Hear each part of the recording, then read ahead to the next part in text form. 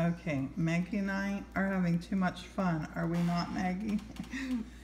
Is it a yes? You can give a thumbs up if you want to talk. Maggie's doing a bliss, and she's doing splatter technique. We have a donut back here drawing. We're going to turn that into a little stuffed creature. But I want to show you this that we've been doing.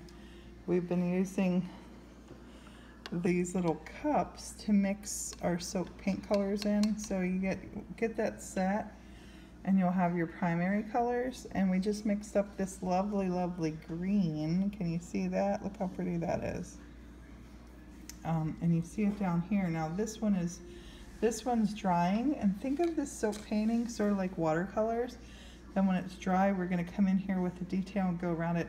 Maggie, should we do some stitching on here then too, like with embroidery floss? Yes, I got a head nod.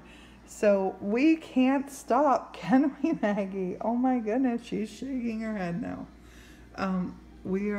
Yes, we're going crazy, and we got this whole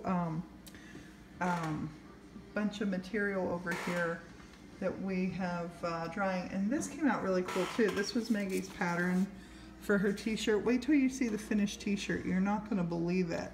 But this was her pattern that she drew, and the paint comes through it a little bit, but it protected it from, it didn't come the whole way through the paper. We had cardboard underneath it, but I thought that that's a really cool print too, that she could even frame that. So it's kind of like getting bonus painting, huh, Maggie? Shaking her head, yes. Okay, bye everybody.